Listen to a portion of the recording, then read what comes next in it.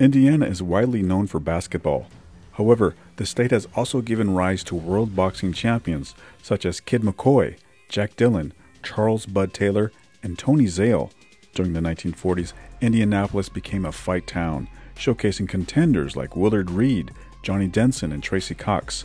Yet after this golden age, the state experienced a prolonged drought in producing fighters of championship caliber.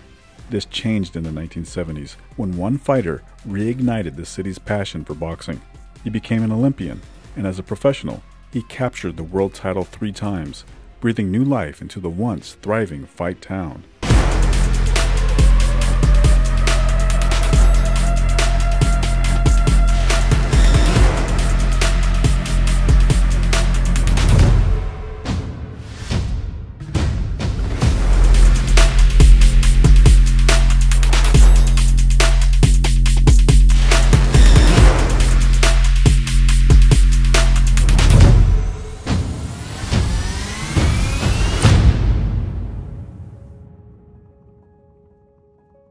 Marvin Johnson was born on April 12, 1954, in Indianapolis, Indiana, the 5th of 9 children. His father, a construction worker, had moved from Hernando, Mississippi to Indianapolis to raise his family. Johnson endured bullying as a youth, but was encouraged to take up boxing. At 14, Johnson wandered into the St. Rita Police Athletic League gym, where he met Champ Chaney, a former fighter and neighborhood legend. Chaney, who was once the 3rd-ranked heavyweight contender in the Joe Louis era, was now a police officer and spent time working with youth in the gym. Johnson quickly became his prized pupil. He won the sub-novice title at the Golden Gloves before skipping the novice class and jumping straight into the open division at the National Golden Gloves. Johnson emerged victorious in the tournament, receiving a standing ovation from the 15,000 people in attendance. Despite his success in boxing, Johnson also had aspirations in football. However, the coach at Crispus Attucks High School encouraged him to stick to boxing, fearing potential injuries that could hinder his boxing career. Instead, Johnson joined a traveling Indianapolis boxing team that included standouts like Sammy Naismith and Norman Goines. Still, Johnson was not content with just being a national champion. "I want to be somebody, really somebody," Johnson said. "Not just some guy who sits around and talks a lot when he's older." At the time, Johnson was the youngest fighter to win a national title, drawing comparisons to Muhammad Ali, who also achieved the feat at a similar age. In an interview with the Indianapolis Star in April of 1971, Johnson said, "I wonder in 10 years when I look at this story, you're going to write if I think this was the best time of my life, or just the beginning." Funny, you really wonder. Johnson had dreams of Olympic glory, then turning pro and winning the heavyweight championship. After graduating from high school, he worked as a messenger at the Indiana National Bank while simultaneously preparing for the Olympic tryouts. Johnson's path to the Olympics was marked by 4 consecutive victories in the trial, securing his spot on the U.S. team. In the Olympics, Johnson won his first 2 fights. However, in the semifinals, he followed incorrect advice from his corner and couldn't seem to defend against the right cross of his Russian opponent. The fight was stopped, and Johnson had to settle for a bronze medal. The bronze medal wasn't what he wanted, but it was better than nothing. Upon his return home, the city of Indianapolis honored Johnson by declaring a day in his name and presenting him with the keys to the city. Johnson made his professional debut 8 months after the Olympics. A consortium of businessmen, a judge, and a doctor formed a corporation that signed Johnson to a 3-year contract and presented him with a cash bonus, a bonus that Johnson used to purchase a Fleetwood Cadillac with a red interior and a burglar alarm. But Johnson's progress in the sport was slow. He fought only 6 times in his first 2 years due to professional red tape and numerous fight cancellations. His skills began to rust, leading to a disappointing reaction from his hometown fans before redeeming himself with an impressive victory over longtime contender Ray Anderson. Following this slow start, the corporation released him from his contract, citing their inability to advance his career. Johnson then signed with Arnold Weiss, a Philadelphia-based manager, and began fighting at the Spectrum in Philadelphia. With a fighting style that one reporter described as a thrashing octopus, Johnson quickly rose through the rankings, entering the top 5 before facing another contender in Matthew San Muhammad, then known as Matthew Franklin. The winner was promised a title shot. Matt Franklin, obviously the better boxer of the 2, but the hitter, no question about that, is Marvin Johnson.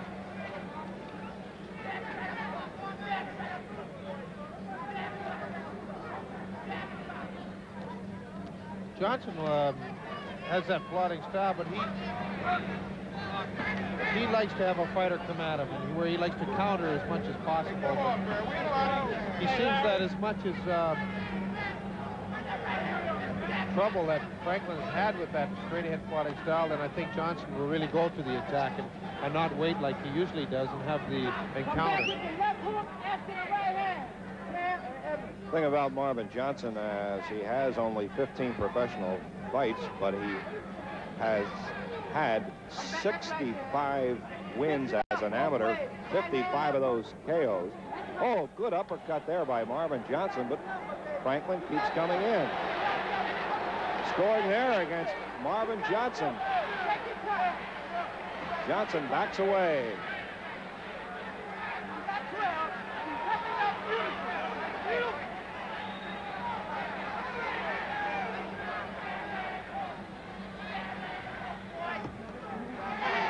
Good combination of Franklin. Oh, a good solid right there too, Bobby. Johnson keeps snapping back, or rather Franklin keeps snapping back Johnson's head every time he tries to throw a combination. Oh, good exchange.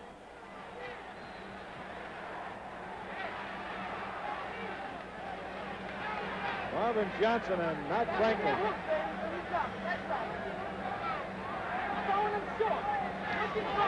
Good uppercut. He's coming through from the bottom. Coming upstairs, coming from underneath is Marvin Johnson, and I think he's bloodied Matt Franklin's nose a little bit. We're seeing lots of action here in round number 2. We're going into closing seconds of the second round. Boy, both fighters going toe-to-toe. 20 seconds to go in round number 2.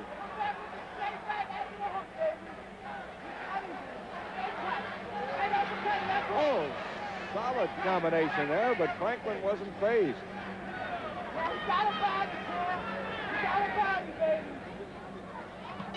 Oh, 18 bouts, 12 of them by KO.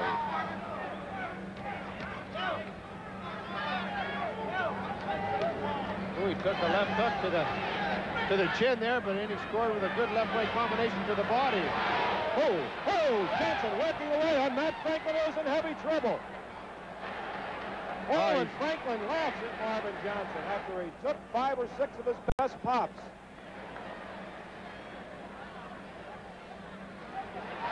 Oh, he's coming from underneath Marvin Johnson, and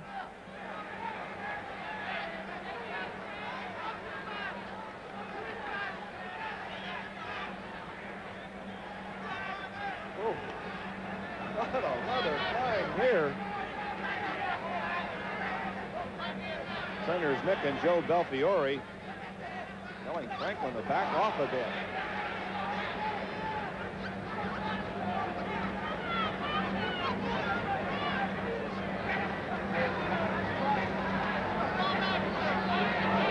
Oh, he has really come from underneath. It's really popping here. Johnson going to the head of Matt Franklin, and Franklin, after taking a couple good shots, countering himself. He is taking, Franklin has taken some excellent uppercuts from Johnson, and that has bloodied his nose. Ozzie Sadler, the third man in the ring, has had to do absolutely nothing so far.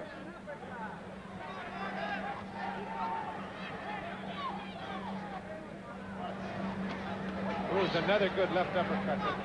His left has been able to score better than the right lead he has.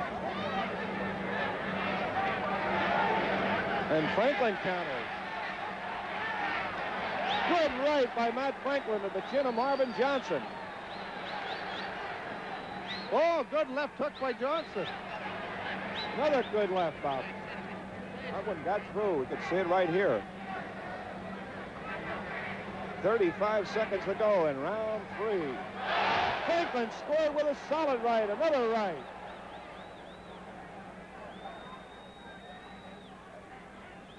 Boy, I'll tell you, when they said this is the dream match, the puncher versus the boxer, they weren't whistling when they said it, because this has been a very good bout so far, and we've only into round 3. Franklin scoring, and then Johnson comes back. Oh, the left. I tell you, Coach, if, this is a tough one to score. We're only into the third round. 5-4 Johnson in the first round, 5-4 Franklin the second, 5-4 Johnson this round. Well, they're going to go toe-to-toe, and highly unlikely either boxer will be around for 12. And every punch that Franklin throws, whether it lands or not, this crowd is just going crazy. One of the more exciting bouts we've had on prison.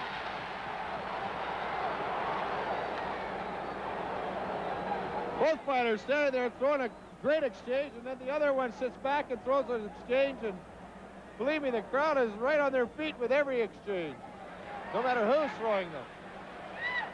Good left jab, and now Johnson goes uppercut city to the head of Matt Franklin.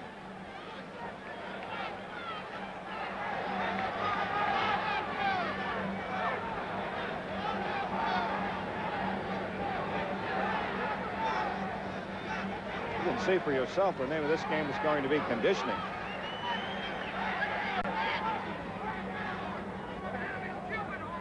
Johnson has a habit of walking into Franklin. Oh, what a left by Johnson there. Oh, really snapped Franklin's head back and bleeding rather profusely from the nose.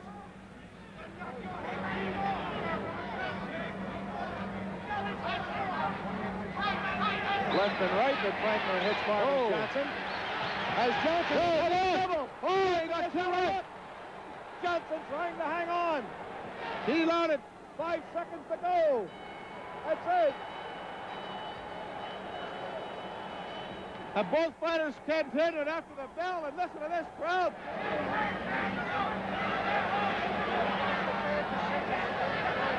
Boy, it's exchange for exchange. 3 for 3, 3 for 3.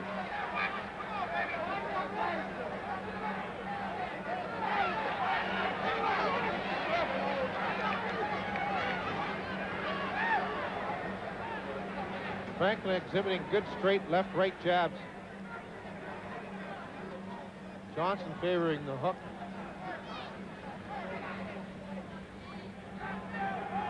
Appears that Johnson found some second wind, Bob, but Franklin has been his style through the first 4 rounds. Taking the best shot. Now Franklin starting to counterpunch and doing it well. Oh, good left by Johnson to the head of Matt Franklin.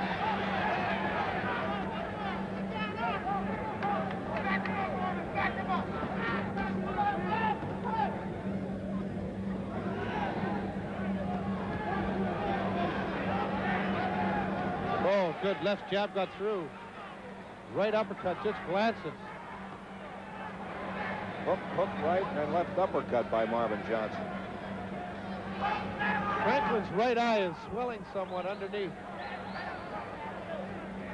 Johnson is throwing with such intensity on a couple of occasions, going right off both feet.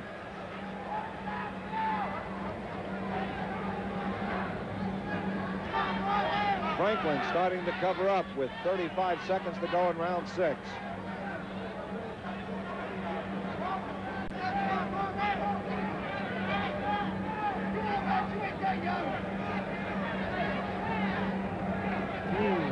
Johnson with a good left hook.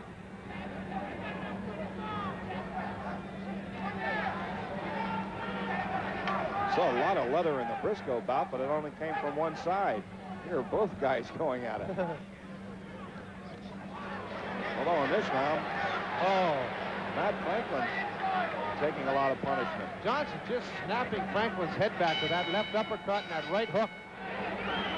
But they're just straight left-right jabs, but they're not really hurting Johnson, but they're keeping him at bay. 30 seconds to go in round 7.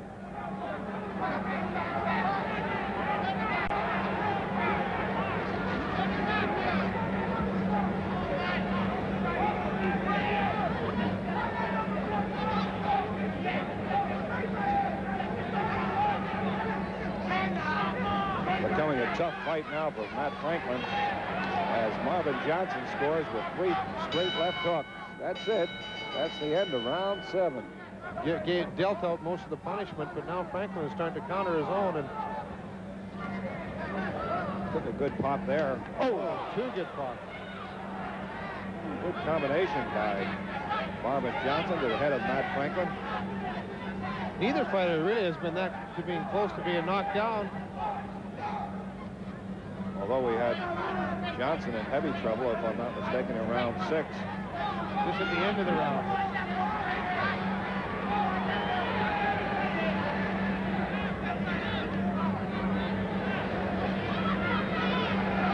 Franklin scoring a couple there, Bob. Oh! He's doing something there, but he's doing the old John L. Sullivan routine. He's just standing there and I'm trying to unload that right hand. He says, come on, Johnson, hit me with your best left, but it's not phasing me. Oh, scoring late in the round is Matthew Franklin. And Marvin Johnson for the North American Boxing Federation Light Heavyweight Championship.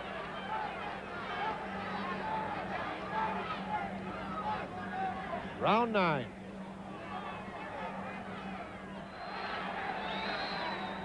That particular style, good hook that time by Matt Franklin. Oh! Johnson He scored. wasn't too punched out because he solid 3 solid left hooks to Matt Franklin. But Matt Franklin wasn't even staggered.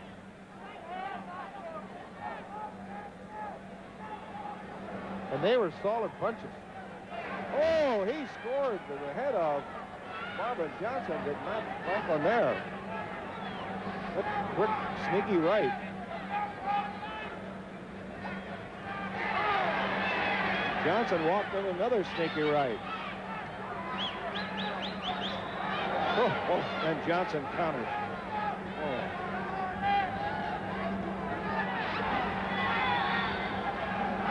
Here's a good right. Marvin Johnson, Bobby, might be running out of legs. Matt Franklin trying to send away Marvin Johnson. Just seconds remaining. That's it, the end of round 9. Johnson again late in the round, running out of gas, and Matt Franklin coming on. I would think Matt Franklin is going to have to really come out alive and win these last 3 rounds in order to gain this North American title, because my estimation, I think Johnson's ahead on points. Well, I don't think he's that far behind, Bobby, and he starts aggressively here in round 10.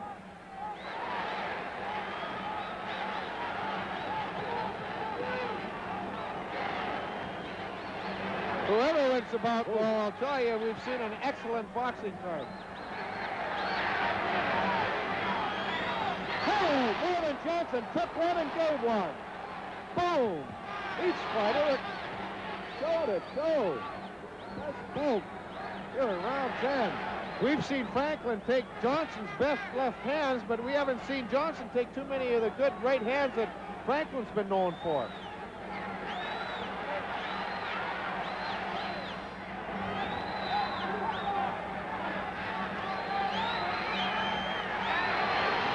Good shot to the midsection by Matt Franklin to Marvin Johnson, but then Johnson gets out of the cocoon and unloads good, vicious uppercuts to Matt Franklin's chin.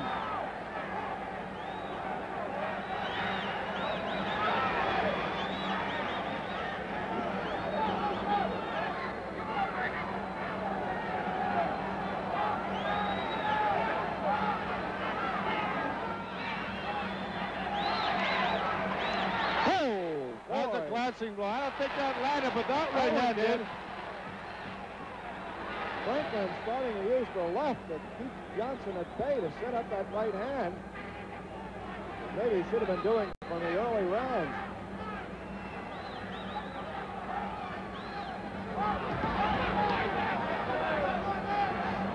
Blood starting to trickle from Matt Franklin's nose again. Oh! Right hook. Oh, the cue that Marvin Johnson has thrown all night. He's relied on that left of his, but that time he got a right foot. There's some combinations coming through on Franklin's part.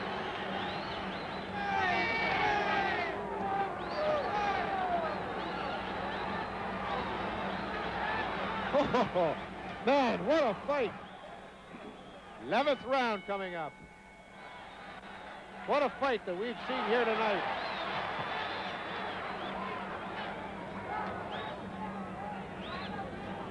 This could even be a draw. Franklin scoring with whites, but then Marvin Johnson comes back again. Referee Ozzie Sadler separates both fighters.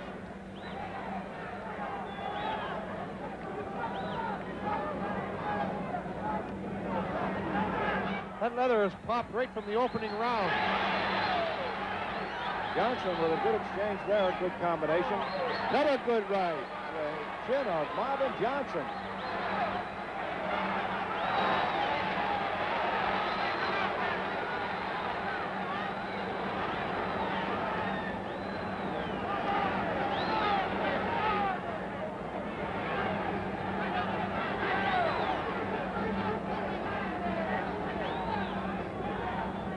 Fans behind us yelling and Matt Franklin to get off the ropes.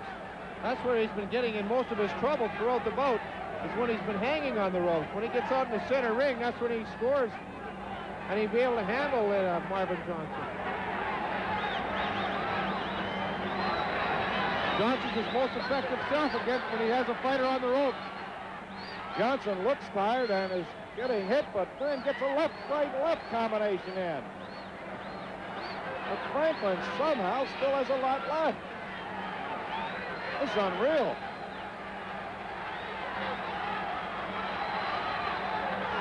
Oh. What a fight. We're only in the 11th. Another one to go if they make it.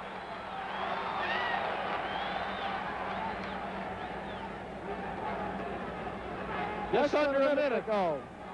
Round 11.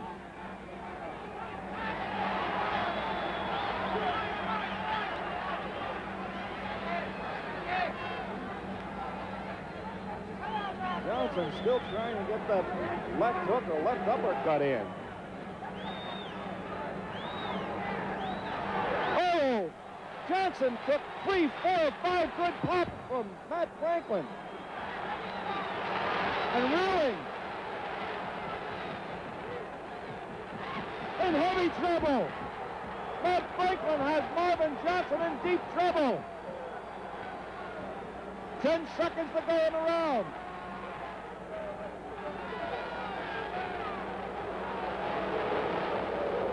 Referee Ozzie Sadler thought he had heard the bell. Hold on.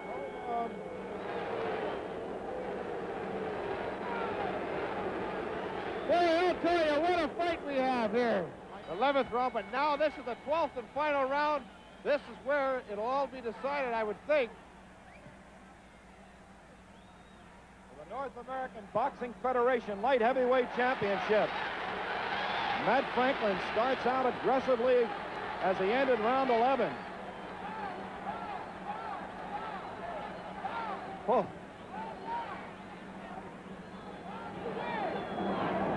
Boy, this has been about the worst beating I'm sure that Marvin Johnson has ever taken.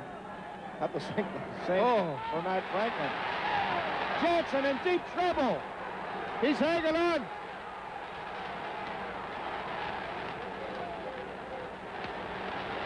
Matt Franklin has Marvin Johnson in. Trouble is right. Oh!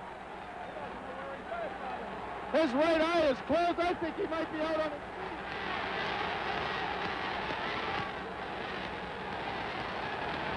Yes, he's out.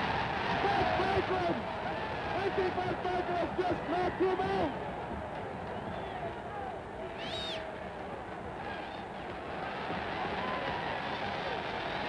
He's out. Matt Franklin.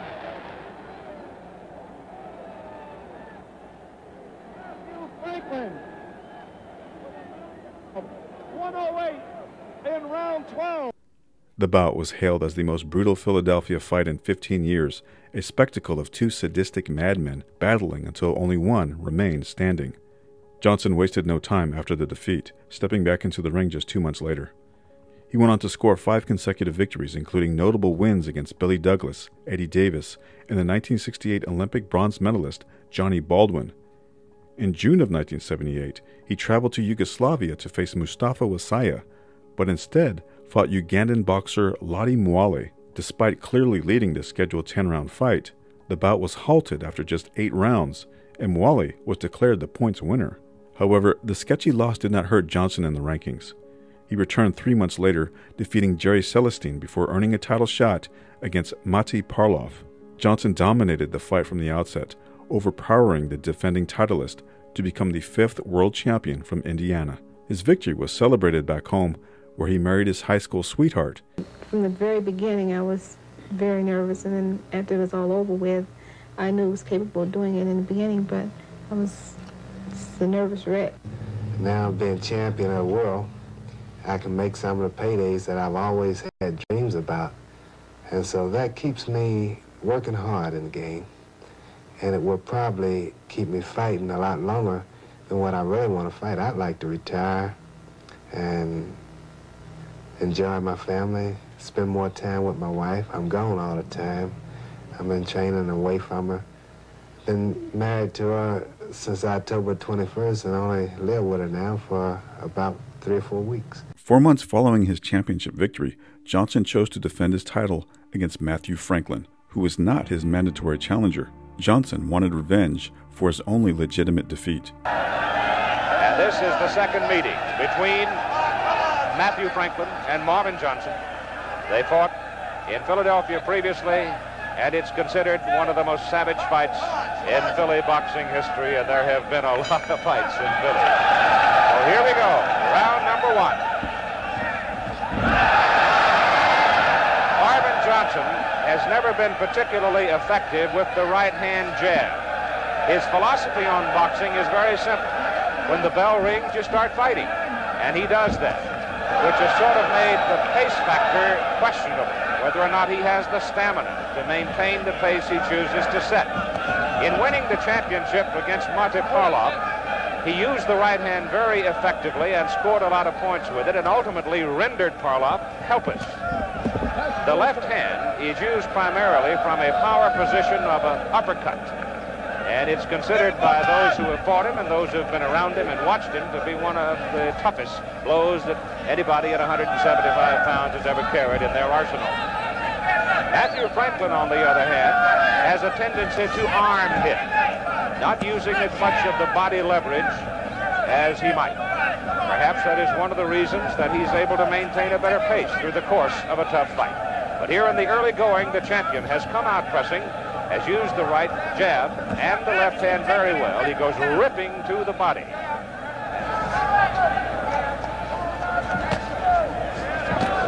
Hard right hand by Franklin, his best punch of the fight. Good left hand by Johnson. Neither man asks nor gives a quarter. They are both stand-up bangers.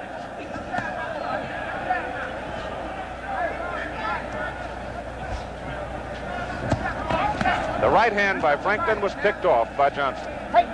Made a big sound, but had no effect.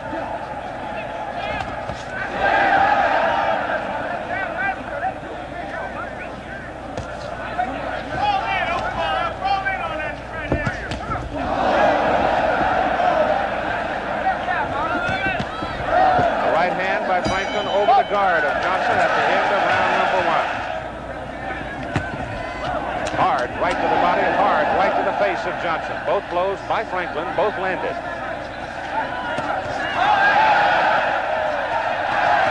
Hard left hand by Johnson, rattles Franklin some.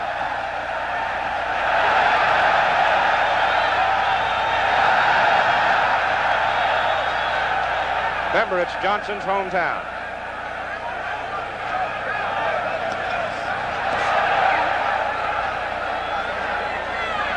This is the WBC championship at light heavyweight, 175 pounds. Victor Galindez is the WBA champion, having defeated Mike Rossman a few days ago. Will the winner, Galindez, meet the winner of this fight? Well, who can say? Somewhere down the road, maybe. He has shown in instances, particularly in his last fight against Franklin, this run out of gas late. Whereas Franklin has shown remarkable abilities to come back. And Franklin just tagged Johnson with a hard right hand, and the champion seemed to wobble from the hard right. Lost some of the sharpness, lost his ability to move around. There was a little bit of a slip in that stumble by the champion. Right now it is Franklin ripping away. Here in the second round it is Franklin beginning to assume command. Hard right hand to the jaw of Johnson. Franklin pounding away at the body.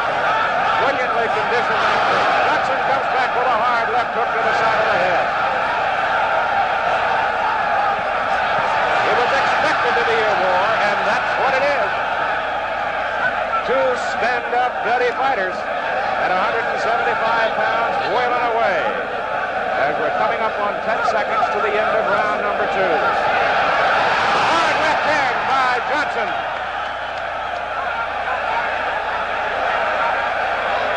And the second round is over.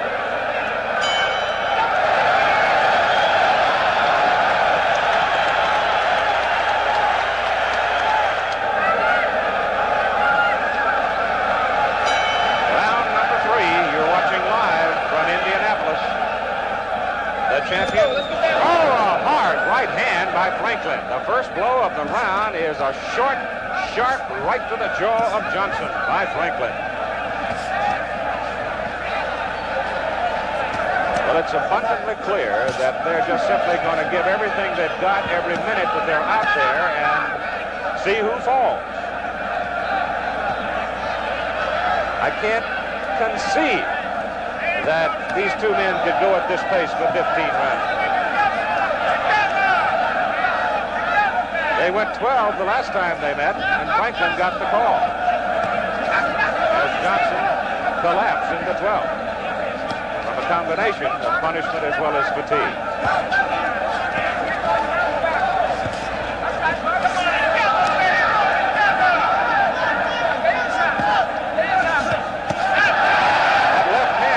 Champion ricocheted off the head of Franklin.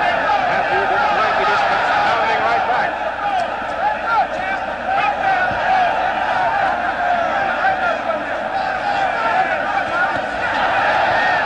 See the left hand to the head, uppercut! And he rattles Franklin around with 3 left hands, starting with the uppercut.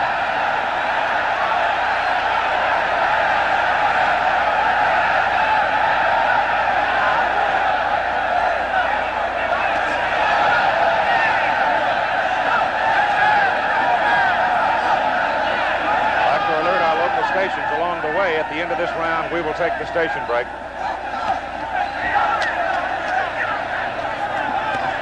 Hard left hand by Johnson. That one missed.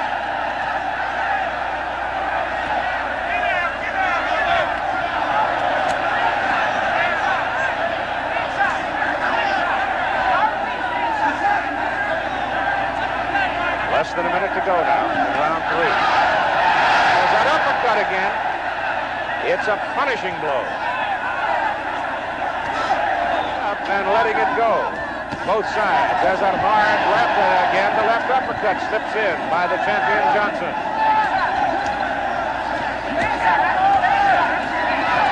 Approaching the end of round 3 as they trade in the center of the ring. We'll be back with more of this WBC World Light Heavyweight Championship fight after this word from our local station.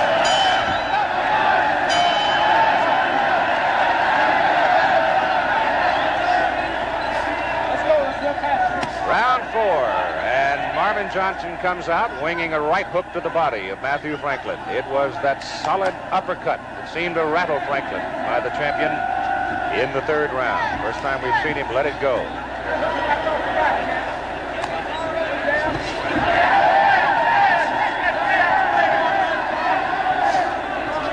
Hard right hook on the side of the head. So far, Johnson has dominated this round.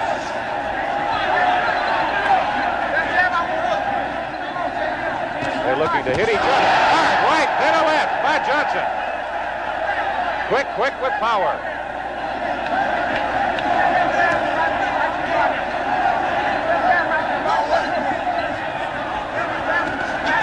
This has been the most decisive round in the fight so far for the champion.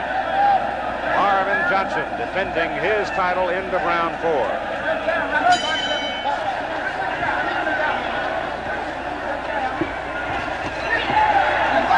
There's a right and a left to the head. The blow to the body was blocked by Franklin. There's the left hook to the side of the head. Champion Johnson in the white trunks.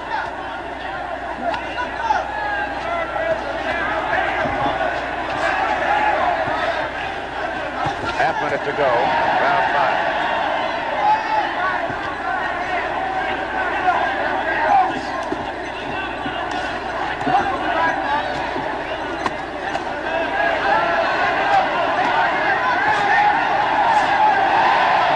Tough, grueling pace.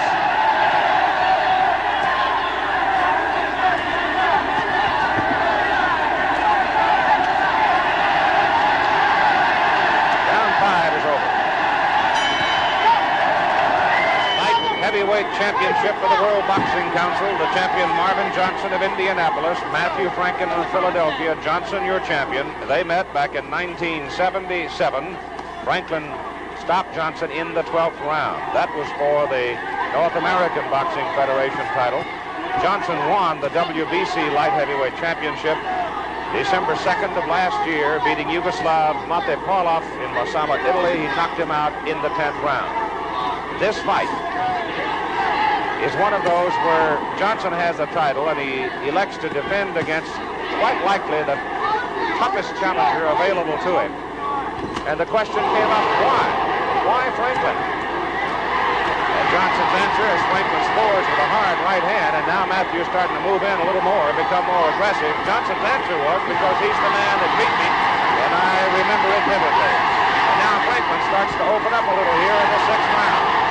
Marvin Johnson, very decisive in the 4th, took the 5th, has the edge in the fight so far, but now Franklin's starting to crank it up.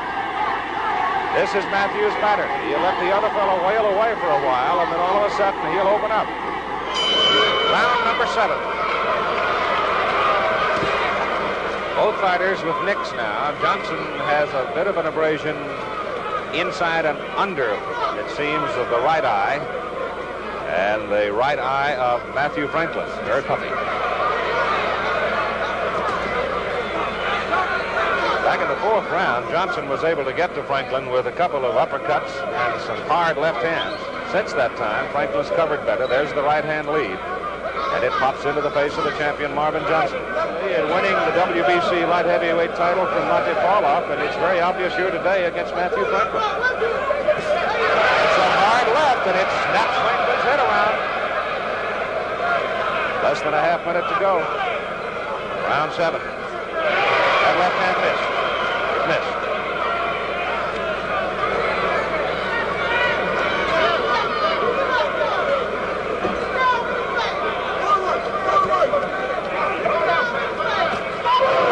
Hard right hand. Johnson in trouble. Back into the rope. He's in serious trouble. Bell won't save him. Coming down to the end of the round. It was a hard right hand by Matthew Franklin. There's the bell. No count. Johnson lucky. He almost went down. The bell won't save him at the end of the round. The champion in trouble as a right hand almost put him on his back. So Marvin Johnson taking a winging right. He's standing now, and he's the first off his stool. So here we go with round number 8.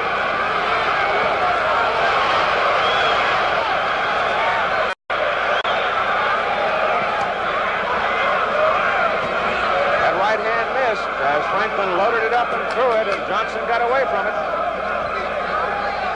He looks all right, but we're a long way from it. We're certainly not standing in front of Matthew Franklin. There's a good left hook thrown in there by the champion. So apparently he has shaken off the effects of Franklin's hard right hand that almost put him down at the end of round 7.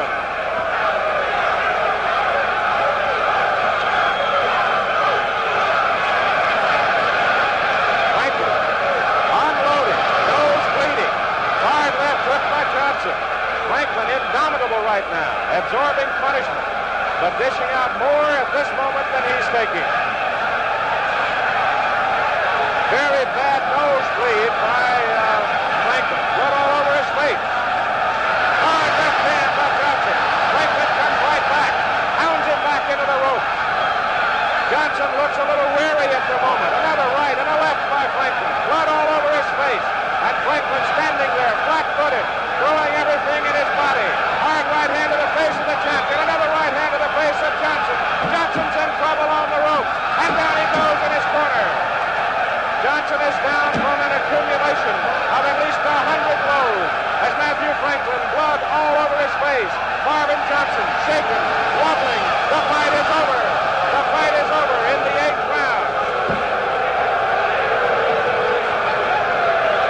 Blood all over the face of Matthew Franklin.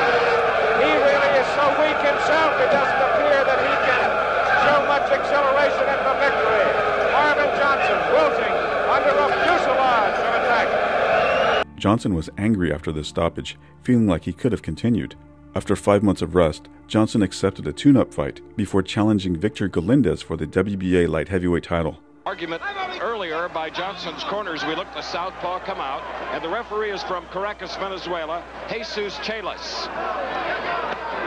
The Johnson corner knew that Galindez on the far side was using a new skin, a plastic substance, to protect the scar tissue above both eyes. Of course, that's illegal, and they had it removed. And they checked very closely at the start of round one here to make sure that it hadn't been put back on. Canvas after being KO'd by Helmer Kenty, who remains undefeated from Detroit. We're happy to report that Scotty Foreman recovered and is fine. No damage. This is the first round if you just joined us, and another part of the tale of the two cities here on ABC.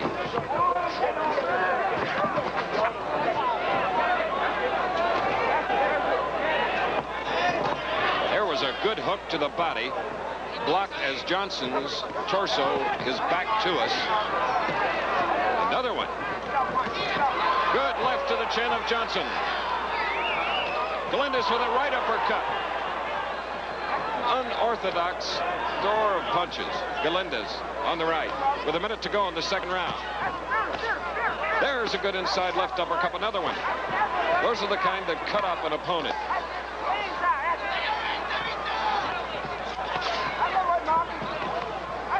So it's a round of uppercuts here at the Superdome. That's slugging. Now mixing it up. 30 seconds remaining in round two.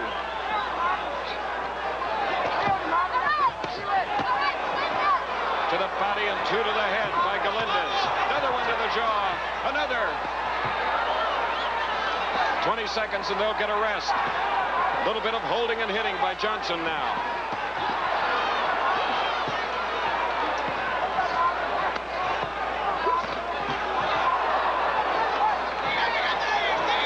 So in 5 seconds you'll hear the bell.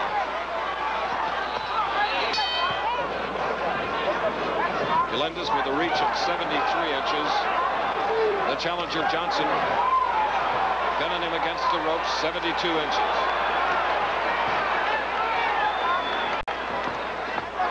In close, short range slugging.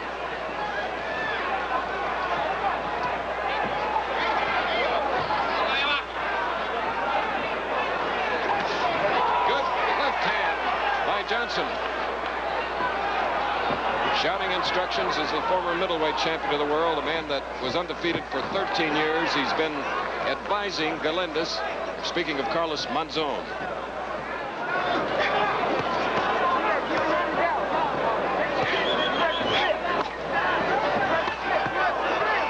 This a WBA championship coming up in Las Vegas.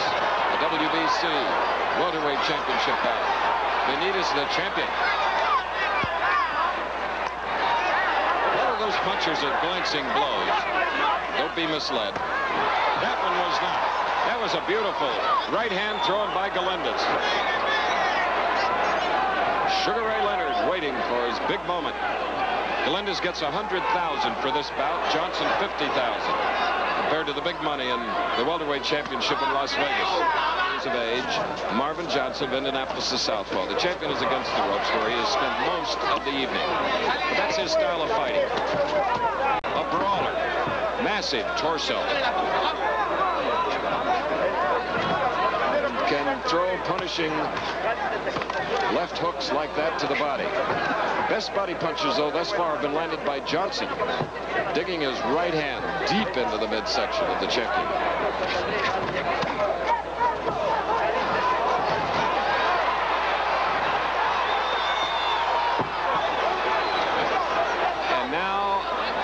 Is complaining that there was a low blow. As he went to the ring, you probably saw him double up a little bit, but they have ample protection. Oh,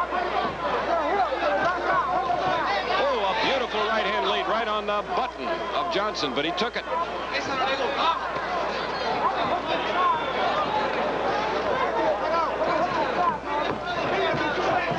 Against the great English light heavyweight, former champion John Connie. And of course, he won the title from Marvin Johnson. Johnson didn't hold it long.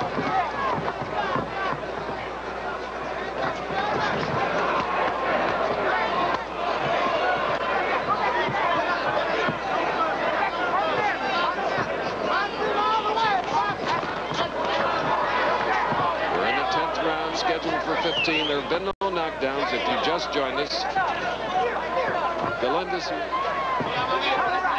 Johnson on the left, 6 years younger at 25. Pinpoint punching with even left-hand leads. The referee, Jesus Salas. Oh, a staggering left-hand lead. And it jarred the champion. And the referee from Venezuela, we nearly lost him as he got between them, so no punches would be thrown after the bell. And again, they do the reviving. Many of the South American corners do that. They give them a shower between rounds. Let's look at. We're in the 11th round now.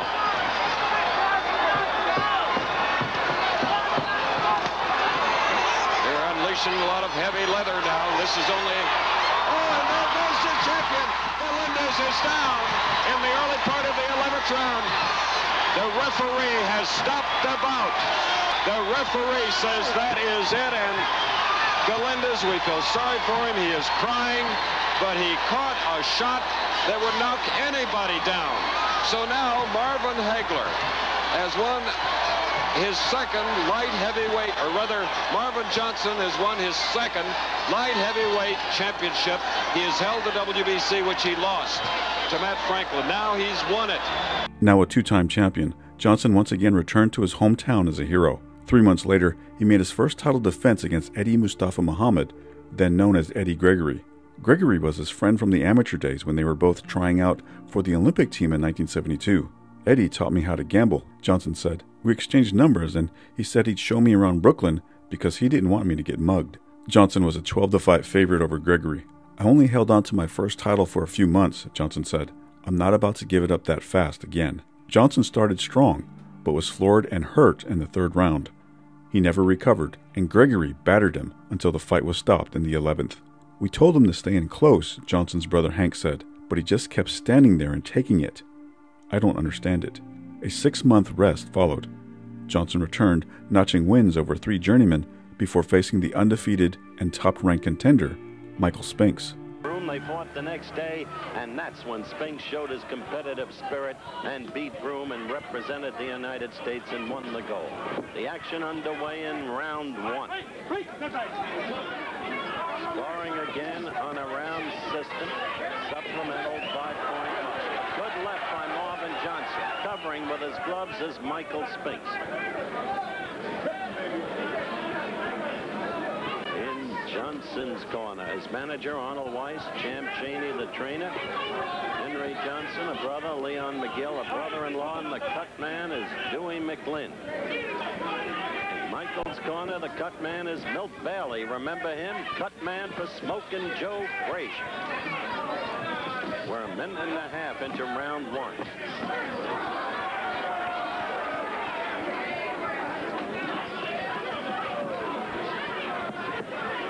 Johnson, the pursuer.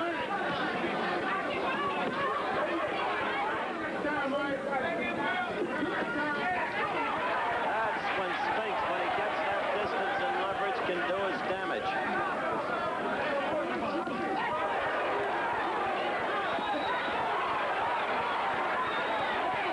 Spinks coming strongly in the late seconds of this round. Round one.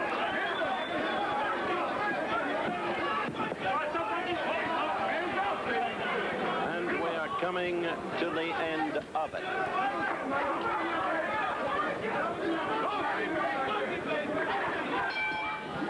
Got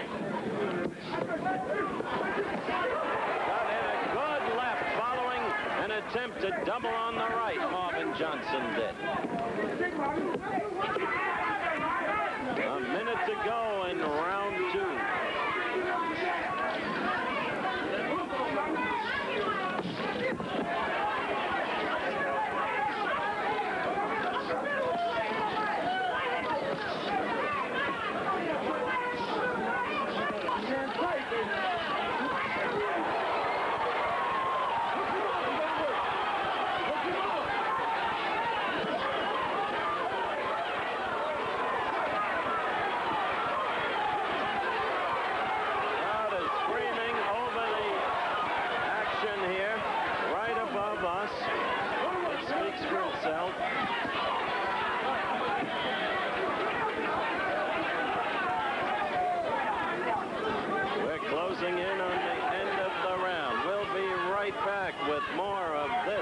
Heavyweight fight after this word from our local station.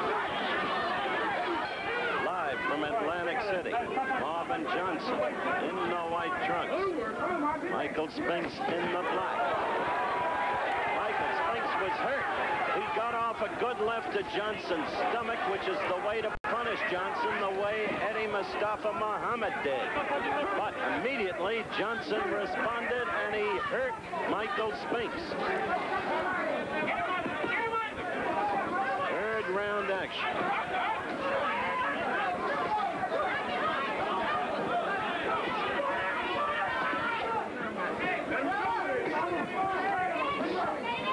Johnson, of course, coming out of the southpaw stance, working on the inside there and working effectively. So far, his battle plan has worked. Spinks might be well advised to try to go to the body consistently. With his punching power, that's the way to debilitate Marvin Johnson.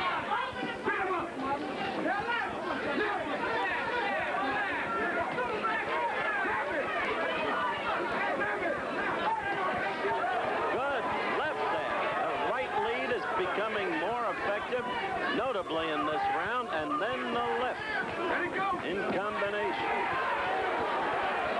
Straightening up Spinks' head with a left. Michael now trying to fight back. Blood in Michael's mouth.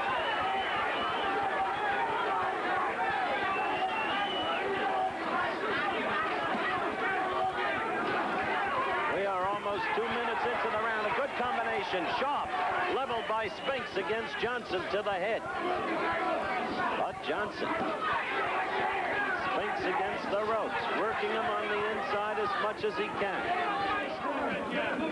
Spinks trying to keep Johnson away. Deliver his long and powerful blows. Johnson making things work for him. And we are at the end of round 3.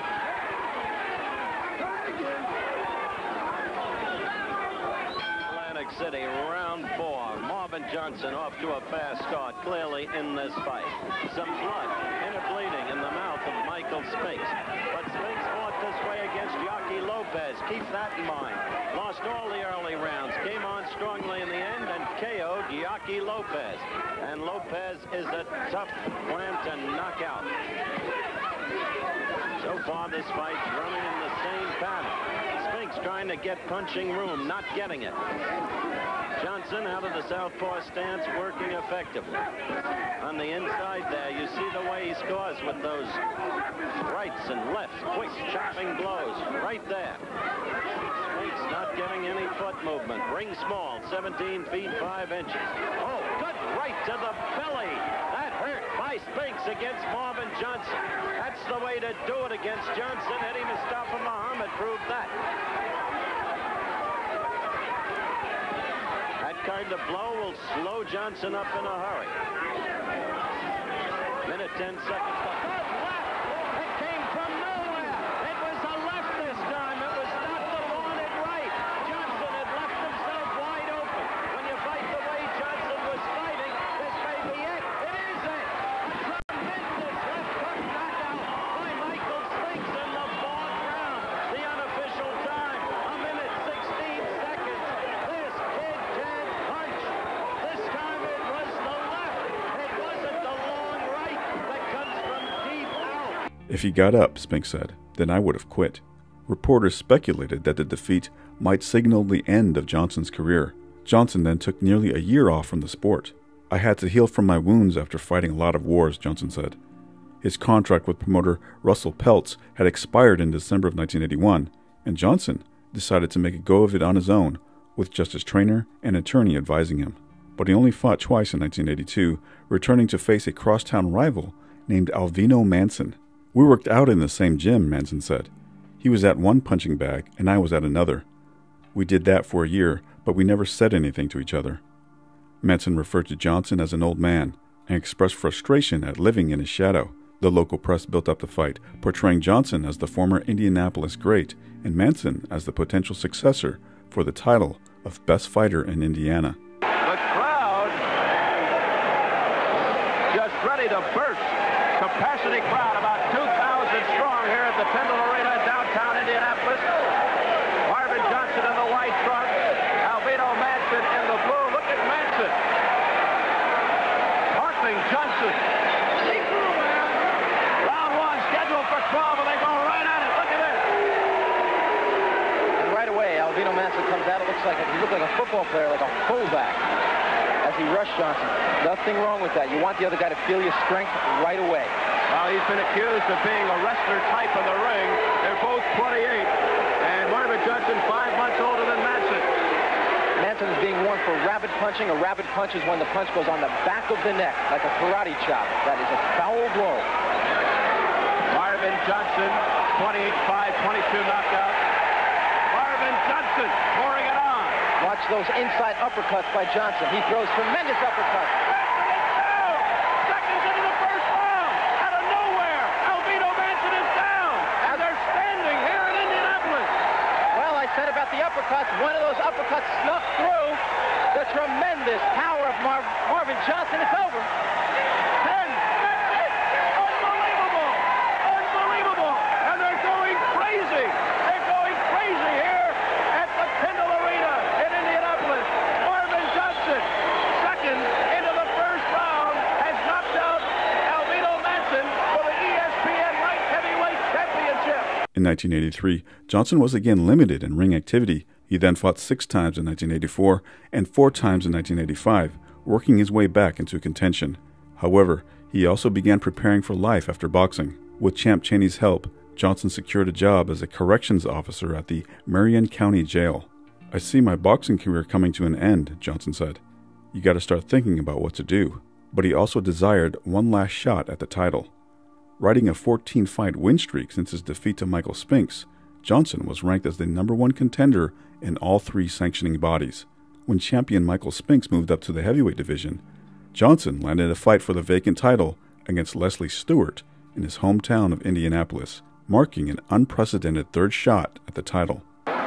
His biggest payday some years back, $175,000, and then after he lost the title for the second time, he was fighting for rather nominal sums. But back now in the spotlight, the crowd building, the crescendo enveloping Market Square Arena, and the bell for round 1. And Johnson, as he is prone to do, comes out very aggressively. He likes to get on top of you, and that's exactly the way he's come out, as he has Stewart backing up. Stewart is a more tentative type fighter. As we said, relatively an unknown commodity, but Johnson, a very known commodity, comes out like a whirlwind, a la the Johnson we've seen for years. And so at the age of 31, it's still Johnson trying to get on top of you, looking for that knockout. He's got an explosive left hand and a terrific uppercut. Stewart, if he can, would like to slow the pace. Johnson is not allowing it. Stewart indicated yesterday he would trade with Johnson if Johnson came out the way Marvin normally does, but Stewart is doing anything but trading with him right now.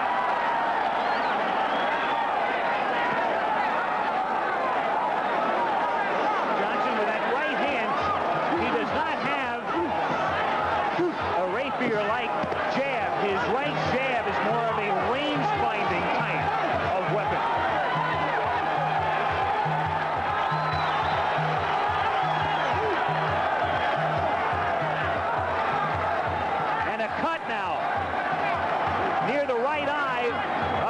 Stewart. A cut has opened just outside the right eye of Leslie Stewart in the green trunks. Johnson pursuing and attacking. Stewart has spent the entire round with 1 minute and 20 left in this round backing up. Stewart trying to find his way off the ropes. Landing a pretty decent combination right there. A left followed by a right. So Stewart finally gets into the fray offensively, but the blood begins to stream down the right side of Leslie Stewart's face here in round 1 and about scheduled for 15.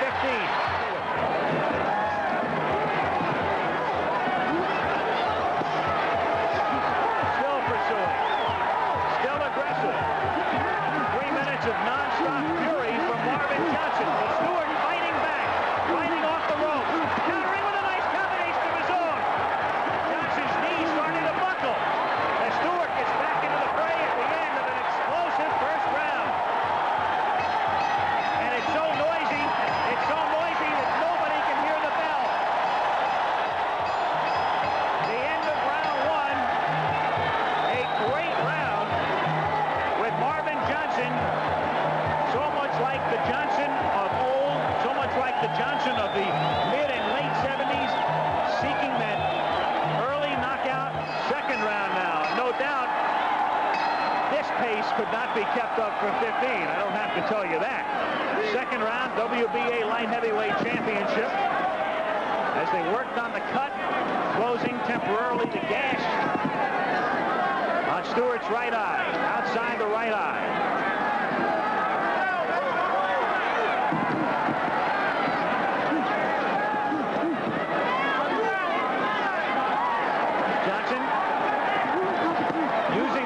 To try to create that opening, and then that uppercut forcing him back against the ropes. He loves that uppercut. But Stewart showing he can counter, showing he can fight off the ropes. Dominated until the very end by Johnson. The pace slowing somewhat in the second round, but not that much. And Johnson again aggressively comes out in round 3. But Stewart showing good hand speed and effectively countering. And even though Johnson is in pursuit, you're beginning to sense here in round 3 that if Leslie Stewart had some butterflies of sorts or some initial hesitation early on or was sort of confused, even though he knows Johnson comes out that way, he's beginning to assert himself a bit more here, at least in terms of the way he's handling himself in the early stages of round 3. He did not let the cut panic him. He did not panic because of Johnson's aggression. We're having a slight problem with our clock, which is normally in the lower right-hand portion of the screen. I can tell you 1 minute and 20 remains now in the round, the third of the scheduled 15. A good, sharp, quick combination by Stewart.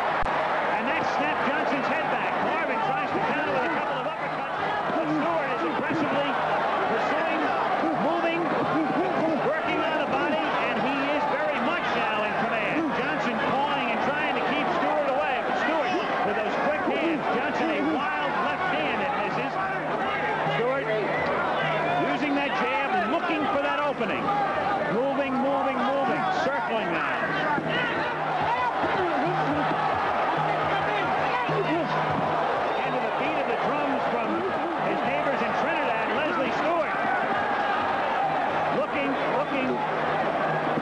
Waiting, looking that left now. And a very confident look in the eyes now of Leslie Stewart as the third round comes to an end.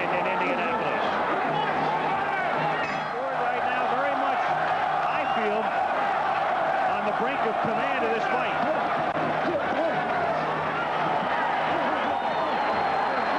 Johnson trying to work inside, but Stewart effectively blocks those blows, comes back with a good right hand, and he's doing some nice work on the body as well.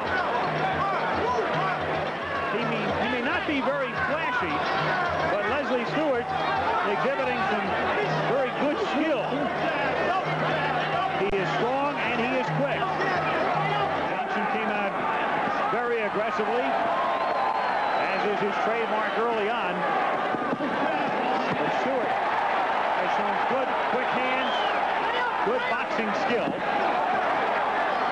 and a very good chin, because Marvin's been able to land some shots, as has Stewart. So much made over the years about that uppercut, that left by Johnson. Stewart with a pretty good one himself.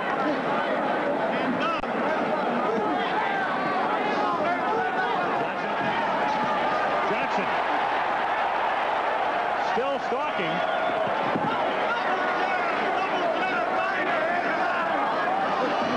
Give Marvin Johnson a lot of credit. It began to appear at the end of round 3, as I stated, that Stewart was in the process of taking full command of this fight, but Johnson won't let it happen.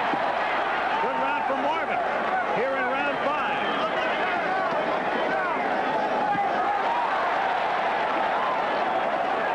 Been a beauty so far. 5th round now ending. Outside the right eye of Leslie Stewart.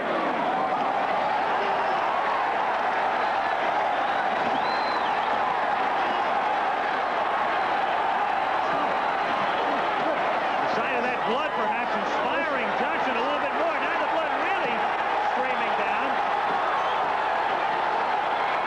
Johnson. And they're going to take a look at the cut. The referee, Priami, who, as I say, does not speak English, is motioning Johnson, who has Stewart's blood streaming down his right arm. He summons the ring physician, Dr. William Cutshall, in to take a look at the cut. Now, early on,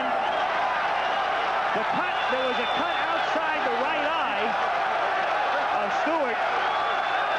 Blood now streaming down the left side of his face as well. The ring doctor has taken a look. Very reminiscent of the Matthew Saad Muhammad confrontation when he was cut over both eyes when he was known as Matthew Franklin in his fight with Johnson. But they let it continue with blood streaming and no doubt somewhat obscuring the vision of Leslie Stewart as the round ends. Start the 6th round. The 7th round here in Indianapolis. Stewart's corner just above me, so I was looking at the work they were doing between rounds, and he has now been cut near both eyes, the left and the right, and the one on the left eye appears to be the more serious of the two. The cut outside the right eye had been opened in round 1, and they did not fully close the cut near the left eye now, and that begins to stream here in round 7. Johnson, sensing a possible ending, picking up the pace, coming out quickly paced here in the 7th round.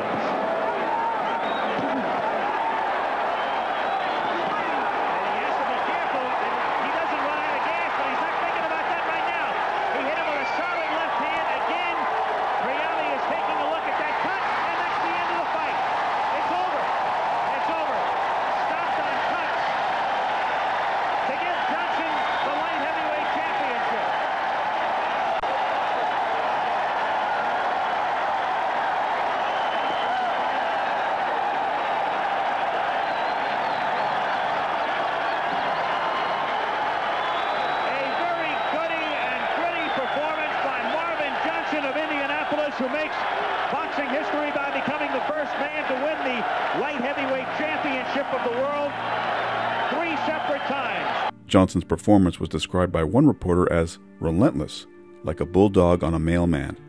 The fighter, now known affectionately as Pops, successfully defended his title by stopping Jean-Marie Amibi in 13 rounds. There are a lot of fighters out there who are capable of being world champion, Johnson said, but they don't have my desire, my intensity. God Almighty has blessed me to keep going while the other war horses have all fallen by the wayside. Johnson now talked of possible bouts against Thomas Hearns or marvelous Marvin Hagler. He lamented the fact that after all the years he put into the sport, he still wasn't getting big paydays. "I'm a 3-time world champ," Johnson said. "I don't understand why it's not paying better. Other fighters are getting it. If they get it, why can't I get it?" In May of 1987, Johnson received his biggest payday to date, $212,000, for a rematch against Leslie Stewart. Johnson was nearly stopped in the first round, but managed to survive several more rounds until his career came to a sad but brave conclusion as Champ Chaney refused to let him out for the 9th round. In the dressing room, Johnson admitted that age was his true conqueror. He returned to work full-time for the Marion County Sheriff's Department. Johnson then remained in the headlines after a 1-hour standoff during which he talked an inmate out of committing suicide. By the early 1990s, Johnson turned to bowling to satisfy his competitive spirit. After being inducted into the World Boxing Hall of Fame in 2008, he attributed his success to his wife, Dolores. "She's been there all along," Johnson said. "She really shares 3/4, if not more, of my success." Johnson maintains that he left the game of boxing with no regrets. "I say to myself, I've done well. I gave it all I had."